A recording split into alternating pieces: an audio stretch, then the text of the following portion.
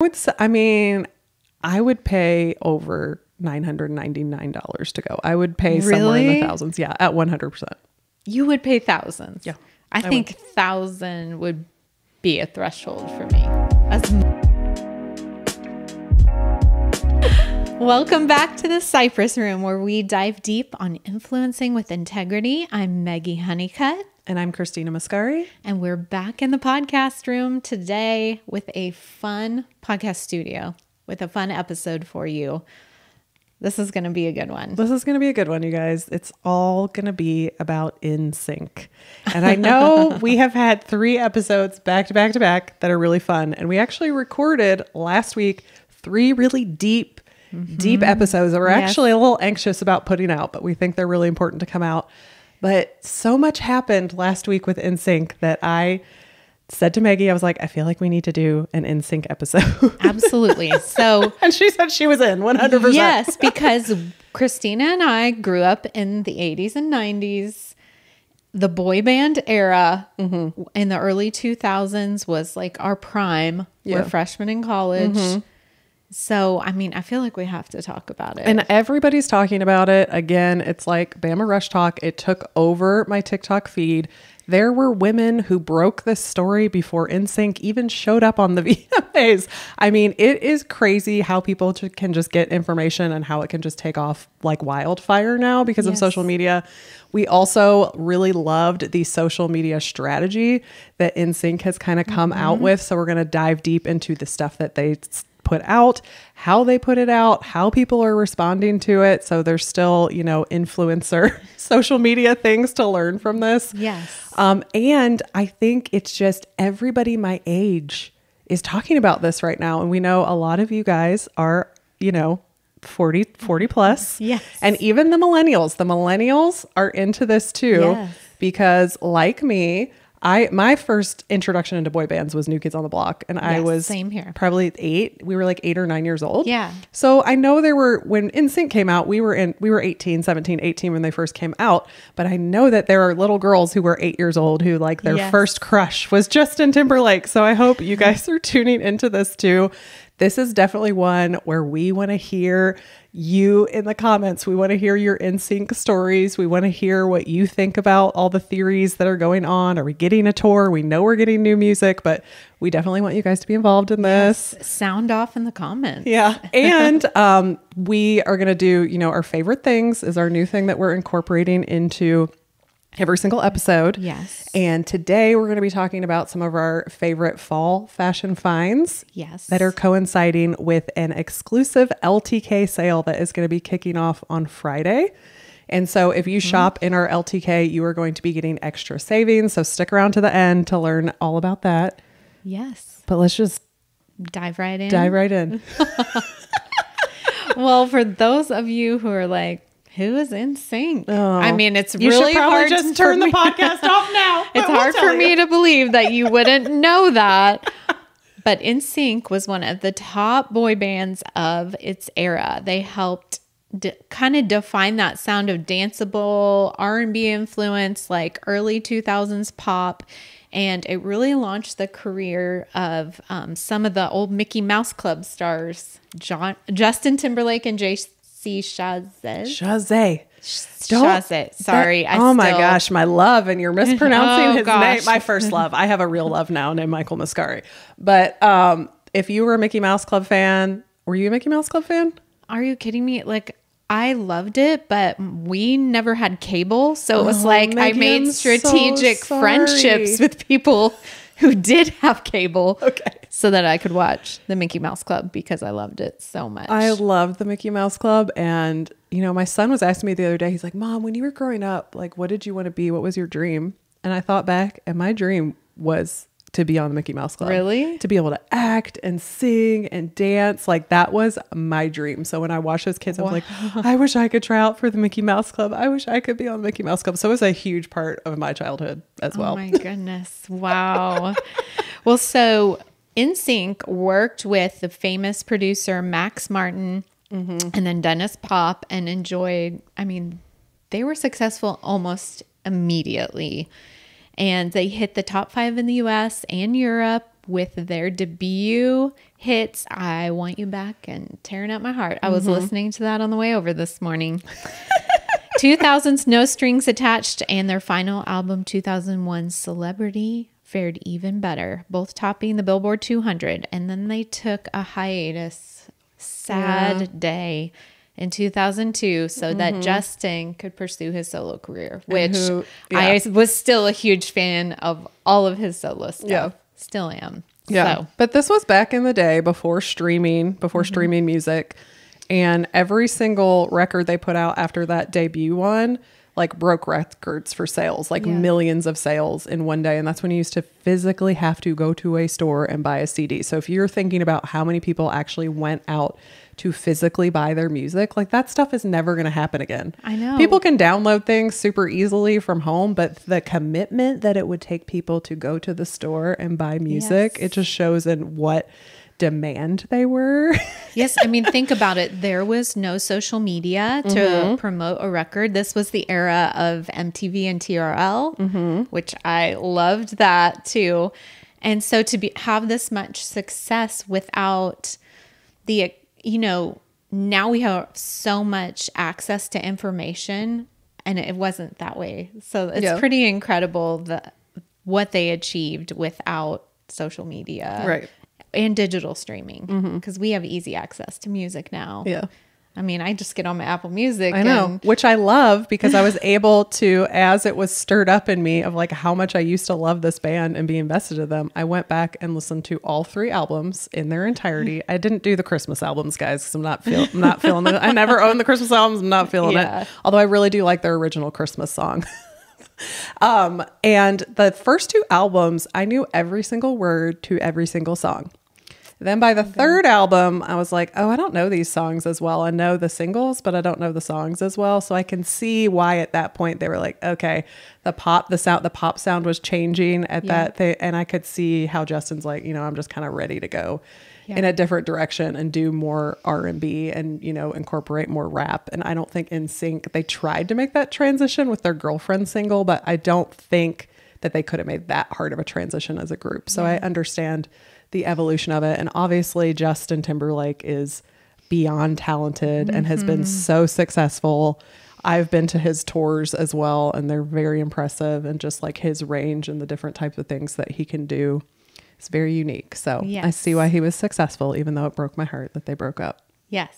But we need to bring it on back to why we're even talking about this today. I know. So, there was this moment that they reunited in 2013 at the VMAs. That was 10 years ago. And that was 10 years ago, but we haven't seen or heard much from them as a group. Nothing. Crickets for 10 years. And all of a sudden, we start getting some previews of a new movie that's coming out. Yeah. That's how it first came out. That is correct? how it first came out. And what is crazy is that, so Trolls 3 is coming out. If you don't have kids and you haven't seen the Troll movies, they're super cute. Justin Timberlake has been in all of them, and they're all really centered around music and have great soundtracks. And for this one, the first trailer came out and there was a rumor that it was going to be all about boy bands, and that actually Branch, his character, originated in a boy band.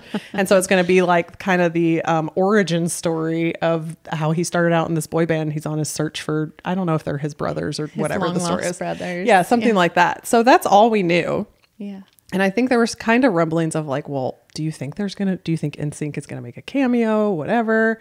And then all of a sudden this billboard popped up, I think about a month ago in New York City. It's just a billboard. Like, how old school is that? It's like, they didn't even put it out on social media anymore. There was billboards like in Times Square, I think. And it had like, the poster had 5 different people and all the hair basically looked like NSYNC. You could be like, oh, this is Justin, this is Lance, this is Joey with the flame hair. And so you clicked on like the QR code to go there, and it just took you to a thing saying like coming soon. It was just like this whistle tune. And from that, and just the image of 5 hair that kind of look like NSYNC, all these theories started popping up. Yes. And I saw it mostly on TikTok. People would be like, we're getting new music. We're getting new music. I'm like, no way. I was like, maybe we are. Maybe we're getting new music. And so there were kind of like all these rumblings. And there were already theories going on at that point that not only are we getting new music, but there's going to be a reunion tour because the Ticketmaster bio of NSYNC got updated. Oh, so that, yeah, oh, I have been okay. deep. I have been I deep. didn't know the Ticketmaster part. I have been deep into TikTok and all these theories. And it's all women just like me that are in their 40s that are just, you know, probably were just very in love with NSYNC back in the day. Well, and let's think, I mean, Justin Timberlake produced the soundtrack for all of the Trolls movies. And I have to say that first Trolls soundtrack, I was obsessed with it. Me and my kids listened to it and they absolutely loved it. And from there, I introduced my kids to NSYNC. We started playing it. So both of my kids love the No Strings Attached album because we played Bye Bye Bye. My kids love Bye Bye Bye. It's a banger. Like, that's been a really fun way to like relive the boy band era is through Trolls and my kids loving NSYNC too. So that's really fun. And I think it's really cool how they've really done these like breadcrumbs like along the way. And there's a couple more. Yeah. I mean, beyond the billboard. Well, what was the big one that just happened? The reason we had to hold this emergency podcast situation. The VMAs or the VMAs. Oh, okay. I thought you were going to say it was the video that Justin put out of them. No, in that the came studio. after. That came after the VMAs. Yeah. Yes. So they were at the VMAs and they presented Taylor Swift with the pop album of the year, right? I think pop video of the year. Pop video. Which is so funny that they even still have video music awards on MTV because they don't even show videos anymore. Yeah. I don't even know what they show on MTV anymore. We don't have MTV, so I don't know. Yes. So they all reappeared, which was mind-blowing. Yeah. Mind-blowing. And the internet exploded. And like the fact that, you know, when they came out, the camera zoomed in on Taylor Swift right away, which is like the biggest person in pop culture right now with her tour and how successful everything is. And seeing her starstruck, someone who has just made billions of dollars on this tour and is going to continue to make money on it, and just the success she's had, to see her be like, oh my gosh, freaking out and like humbled to be in their presence was just like a really cool tie-in. Yeah. And I loved that. And so then after we got that appearance on the VMAs, they started dropping all these little like short form videos. Yes.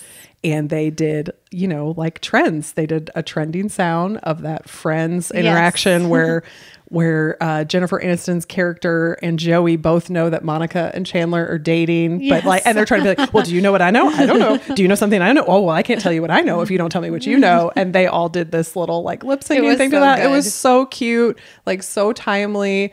Understanding the culture that they're in now is different and that they have to do something like that.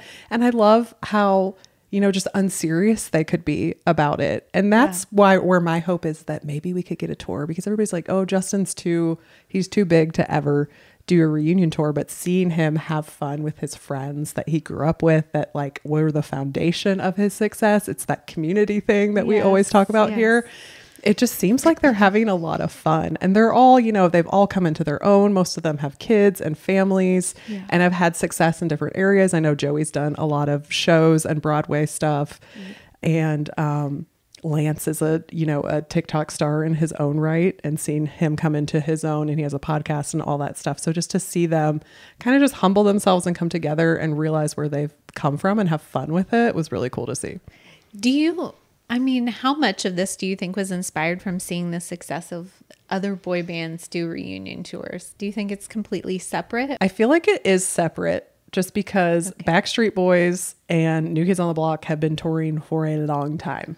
So I think it's proof that like, hey, you can do it and have fun, and it's not going to ruin your reputation or anything. I think they've gotten to the point where they're old enough where it's like, if we do something, it's just going to be to honestly give back to their fans. And I know people always say that, oh, I want to give back to my fans, but I do really think that they mean it. When you get to your 40s, they're our age, 40 and 40 plus, you just don't care anymore about what people think about you, and you really just want to honor people who have brought you to where you are. So I think maybe they're in that spot, and they're all pretty successful in their own right. I don't think any of them are really hurting for money. I think it would just be like, let's give this back to the fans and let's have some fun. And who cares what people think about us? And if we're a little overweight and we're a little slower than we used to be and we can't do all the cool dance stuff and not everybody wants us and is desiring us, it's just, we just want to be nostalgic and like have that feeling again of being like young and carefree. So I think maybe that's where they're at.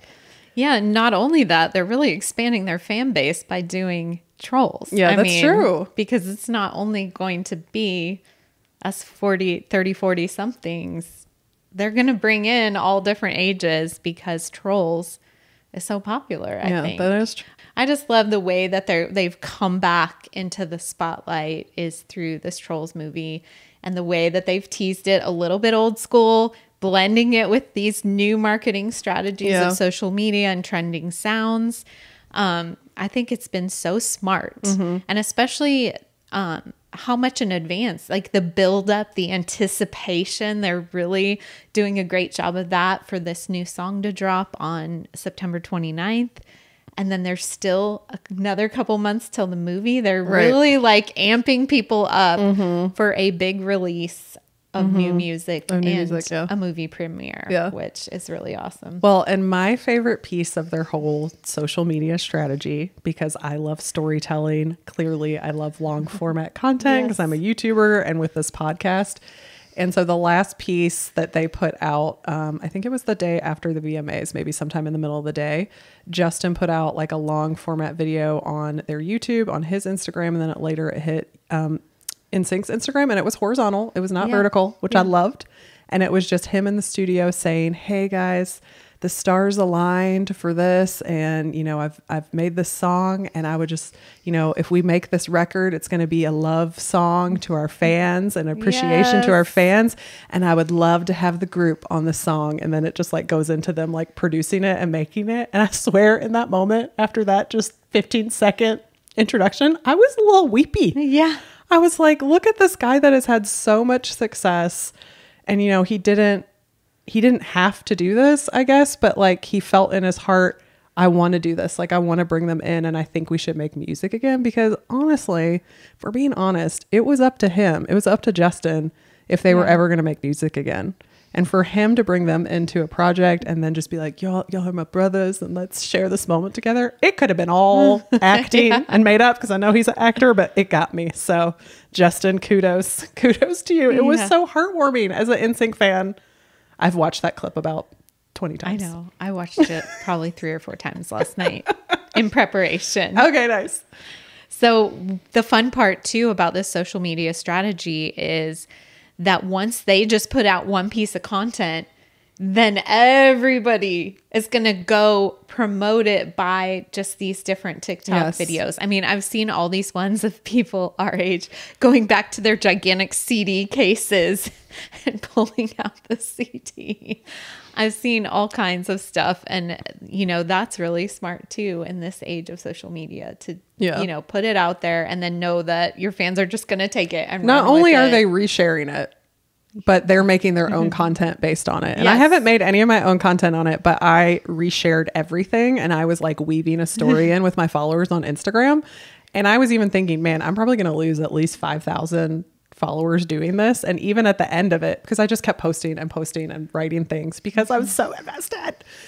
And on the last one, I did a poll and I said, hey, like, what do you think of my NSYNC content? Like, I am so annoyed, or we just became best friends. And I got a lot of I'm so annoyed, but I also got a ton of we just became best friends. And I'm looking through that list. I'm like, oh yeah, these are my people right here. Like, these are my people. Let's go to the concert together.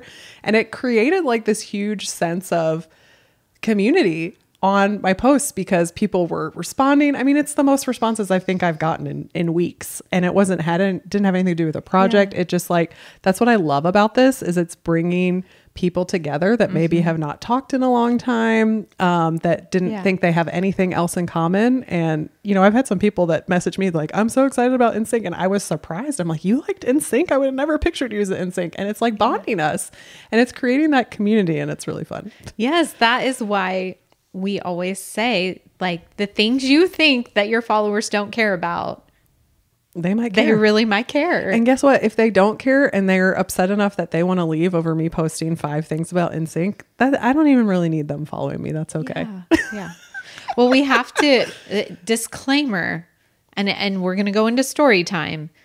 Christina is officially super fan status. Super fan status. Meggie's just kind of like, I was a fan. I liked them. So there's a little bit of a difference. Yeah, like, I still love them. I will still probably go see them, but I probably have a price threshold. You probably I probably don't. But honestly, although I haven't talked to my husband about this, so I'm sure he would be like, oh no, there's a definite threshold.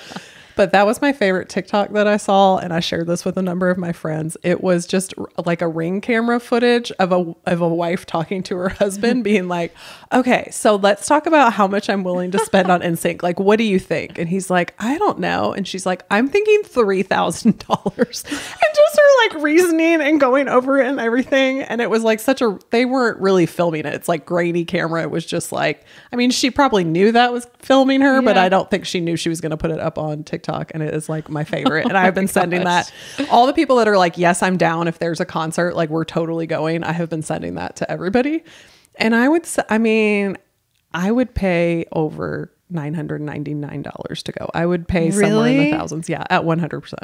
You would pay thousands. Yeah. I think 1,000 would be a threshold for me. As much as I want to go, I just don't know if I could do it. If it was over 1,000. I would hope that there would be one in Nashville. We don't even know that there's going to be a tour, y'all, but we're just all theorizing in our heads, and we're all just waiting with bated breath. We're like, this can't be it. It can't just be a new song. Right. One of my favorite theories that a friend sent me was, what about a Vegas residency? And I'm like, oh, that makes a limited time Vegas residency makes a lot more sense because it's a lot logistically easier. You don't have to have all these tour trucks, and we're a little bit older now. I don't think those boys want to be they have kids around and the country. Too. So it makes it a little easier where you could fly in maybe for a Thursday through Sunday show, be dark part of the week. The set is always up, smaller venue, but I think you can charge higher prices. And because they're a little bit older, maybe not moving quite the way that they used to, you can bring in a lot of background dancers and a lot of special effects to really still have kind of like the NSYNC feel. Yeah. So I don't know. I'm like, that's a pretty good theory. That's an interesting theory. Well, so tell us your fondest NSYNC memory. Okay. Well, I do want to tell my fondest memory, but I do want to just give a little background since I am a super fan about just my love and how it started. And I've been an NSYNC fan from the very beginning since I heard I Want You Back. I was like, this is a good song. I need to figure out who these kids are. Well, then once I figured out that Justin and JC were in that group, I was obsessed because I had been so obsessed with them in the Mickey Mouse Club and like was in love with JC probably when I was, the first time I saw him, like 9 years old or 10 years old. Not Justin? No, JC, because I had seen him on the Mickey Mouse Club. He was like older. So probably when I started watching the Mickey Mouse Club, he was probably like 16 or 17 and I was probably like 12. And I was just like, oh, I'm so in love. And his voice is just like the voice of an angel. He used to sing Richard Marx on the Mickey Mouse Club all the time. So I was legitimately in love with him before I understood what that means. The weight of it. So I really probably thought that I was like going to, date him as a teenager. Just so funny now. And I look at him now and I'm like, oh no, I really love my husband. I think my husband is way more attractive than him. But when you're young, just those superstar crushes, like, Saved by the Bell, Zach Morris. Okay, that was more of a crush of mine than... And I try to talk to my daughter about stuff like this. And she's like, what are you talking about? I'm like, is there no TV show that you watch that you think the boy is so cute or like a singer? And she's like, ew, mom, no, that's weird. I'm like, okay, I guess I was just a little boy crazy or something. I think you were. So I remember NSYNC was going to play at the Ryman, which is a venue in Nashville that's really, really small. I don't even know how many it fits, but it's got to be under like 1,000 people. Yeah. I have no idea. Like it's very small. And this was back in the day where you had to go stand in line at Ticketmaster at like a Kroger or something to get tickets. Yeah. And I remember telling my dad, I'm like, Dad, I just really want to go to this concert. Will you please try to get tickets for me? And he's like, I'll do like what I can. And I remember it sold out like instantly. And he's like, I'm sorry, honey. I wasn't able to get you tickets. And I worked at Target at the time. And this girl got tickets. And I was so mad. I was like, why did she get tickets and I didn't? So that's, my obsession ran pretty deep. would always watch, the videos and TRL. I don't think I ever called in to vote for their video. So that probably would have been a higher level of fandom. But going to my favorite memory, I did finally get to go to a concert.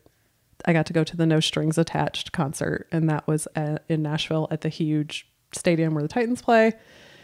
And it was so much fun. And I think I was 19. So I remember going with my girlfriends. I remember exactly what I wore. I had tight black pants that had like silver streaks through them. The bell bottom things that we all wore, the tight black pants with no zipper. They were just like elastic band.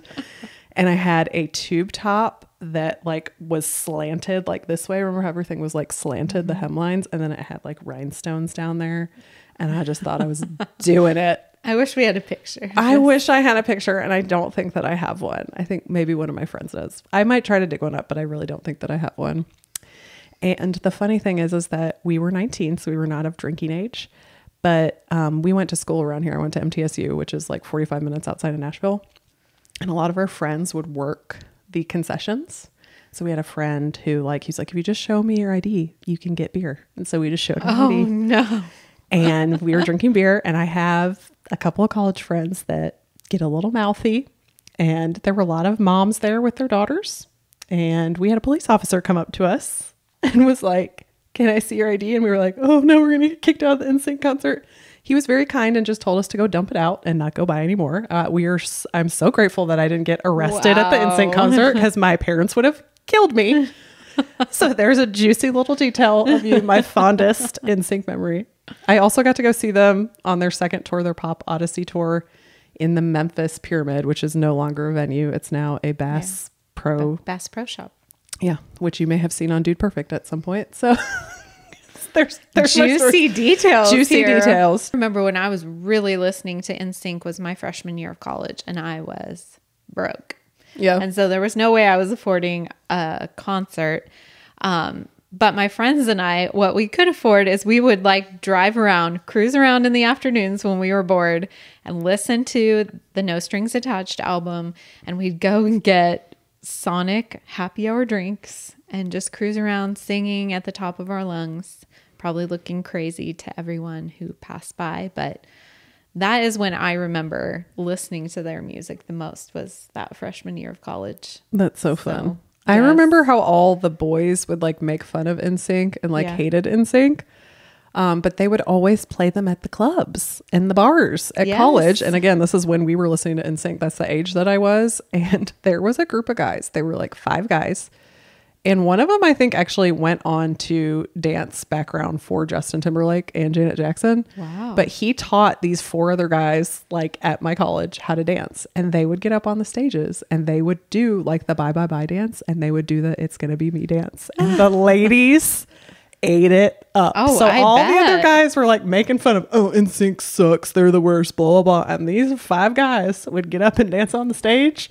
And they never had a lack of ladies trying to talk to them and get their phone number. Oh my gosh, that's so smart. They capitalized. I remember trying to learn that dance with some of my sorority sisters, trying to teach it to ourselves as we watched the music video. Their dancing was so good. It was so good. I loved it. I did a little deep dive last night on YouTube and watched the making of the tour of No Strings Attached. And it was really fun. And my kids were coming, are you watching NSYNC again, Mom? I'm like, yes, I am. It's going to be a little obsession for a little bit. Well, so anything else about this social media strategy that you really liked or appreciated or stood out to you? I think it seems very organic, and I know it's probably not. So I just want to say kudos to their team or whoever's organizing this or whoever they have, got in their camp that's let's just do these little nuggets and see how people respond. I don't even know. Maybe the fan response to this is making them think about a tour if they weren't thinking about a tour. Yeah. So I just love the access we have to them now and the access that they're letting us have. They haven't turned off comments on any of their videos, which I think is awesome. And the majority of what I've seen in the comments is really positive. Yeah. So I think it's just so smart. It's fun. It's a fun case study. And just to be so invested in who it's about has made it that much more fun for me. So I can't wait to see what happens next and what they do next. And I'm just excited to listen to the new song that drops on September 29th. I know. And even if they don't end up touring for whatever reason, they certainly have set themselves up for a wildly successful soundtrack to this movie, and maybe just do an album for fun if they want. You don't have to have a huge record label behind you like back in the day. And that's another cool thing about them, is that they were formed, by a manager who took huge advantage of them, and they had sold millions and millions of records, and then they only got like $20,000 for it, and they ended up taking him to court and suing him and getting freedom of their music and really becoming active in writing and having publishing rights on their music and taking control of their career. So it's just a good story. It's a good story. Now they can do that on their own terms. Yeah, I love it. Yes, it's so fun. Us 40-something, 30-somethings will certainly appreciate whatever they do. So if there is going to be a tour and you're interested, you let me know down in the comments, because I'm willing to, get tribes together and do parties and all sorts of, I don't know. Well, it'll be crazy. It'll be fun. It will be so fun. I want to hear if you're a super fan like me. I never had posters up on my wall, but I sure did think I was going to meet them one day and maybe get to go on a date with JC. Did you have the merch too? So delusional. I never bought merch. You didn't. It just wasn't, I was too old, I think. Yeah. It wasn't as much of a thing back then. I think now. And I had done so much of that in the 80s with the New Kids on the Block. I had buttons and posters. Yes. I had it got all the Bop magazines and stuff. But like when NSYNC came out, I'm like, well, I'm their age. I'm too mature for that, I think was the thing. But now they started putting out merch like last year. Did they? Yeah, they opened back up their website, and because again, the deep dive, because it had been pretty silent on their Instagram and stuff for a while until all this stuff happened, but they did start putting out merch like last year, and it's like they have lyrics on sweatpants and sweatshirts. I'm like, oh, this is cute. I might need some of this. So I'm thinking about it. Oh my gosh, that's so fun. Yeah. Well, should we move into our favorite things? Move into favorite things. Okay. Yeah. Do you want to go first? Sure. So if you watched our last episode, we are starting this new segment where we get to talk about our favorite things, because as we said in our last podcast, one of our favorite things is when people recommend things to us and then we like it, or if we recommend something to our friends and they like it and it helps them out. So we're just here to help you guys out, to help you maybe find a little bit of style, a good eyeliner, a good podcast to listen to. And this week we're going to do some of our favorite fall fashion finds, because in honor of LTK's exclusive sale that they're going to be doing, that is starting Friday. It's going to be with some of our favorite brands.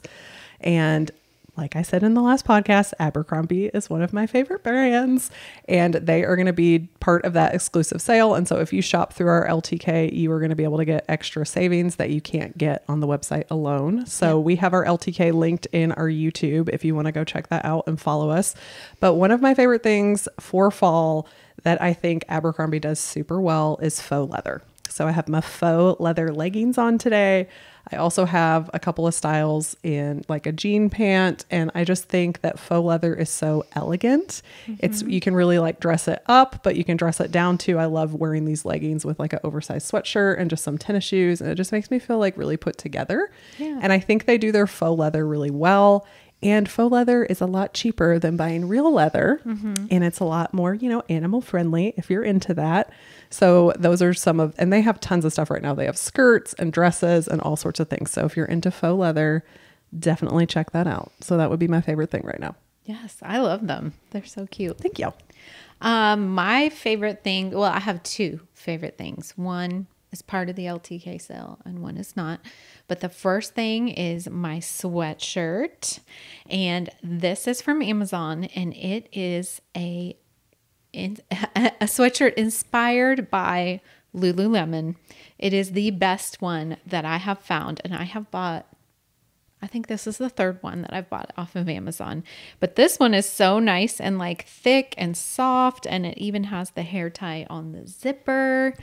And it comes in these fun colors. This is coffee gray, and I ordered a large because I like it to be a little bit oversized. But this sweatshirt is also a learning lesson for me that I was going to say, why'd you spend so much time saying inspired by? Because one thing that we have discovered recently is that on YouTube and TikTok, they are really policing the word DUPE. So as you're posting to your socials, if you use that word in reference to something that you're wearing or creating, you're going to get flagged. Yeah. And specifically with a brand name. Yes. So if you say like Lululemon, DUPE, that is getting flagged now. And it is something that is definitely in the lexicon. People have been using that forever, and they are just really starting to flag that as counterfeit. Yes. Because that word is short for duplicate, which is basically a counterfeit. So we're just having to change the language to be... Yes, to be different. And for me, I really have to consciously do it. Yeah. So anyways, this is the best Lululemon look-alike sweatshirt that I have found. It is great. It's in our LTK. We'll link it in the description box. So that is my first favorite. It even has the thumb holes. I mean, it's so good, you guys. And those would be good for our daughters too, yes. I think. Do they have an extra small? I believe so. And this is, I think it was like under $40. Okay. Which is amazing. And then my jeans are my Madewell Stovepipe jeans, which are part of the LTK sale this weekend. Madewell is a part of that. And I love these ones. They are super stretchy. They are a straight cut down, but kind of hug your leg like a skinny jean used to, but not at the ankle. So it's like a straight cut. And I had to size down in these, but they are like the most comfortable everyday wear with sneakers. Jeans. That's a good tip that you had to size down, because I feel like that's rare. Yes. These are a good like mid-rise for me. Okay. They hit right at or above my belly button. And yes, they're super stretchy. So they stretch out, and I did size a full size down in them. And yeah, I love them. Okay, cool. I've got a full outfit of favorites on. Nice. I love it. So thank you again for indulging us in another episode. I know we've had some like really fluffy episodes lately, but we have some meat coming in the next 3 episodes that we just filmed last week, and we're really excited about them. Yes, and we definitely dive deep into some different very vulnerable subject conversations. Matters. Yes, coming up. So stay tuned for that. Mm-hmm. And yeah, I hope you guys had fun listening to us talk about our love for NSYNC. NSYNC. I wish we could have sing some songs, but we don't want to get flagged for copyright. I know. It's okay. That's a bummer. But yeah, we're so glad you're here. Please sound off in the comments. We love to hear from you guys. Your love for NSYNC. Are you annoyed by all the talk?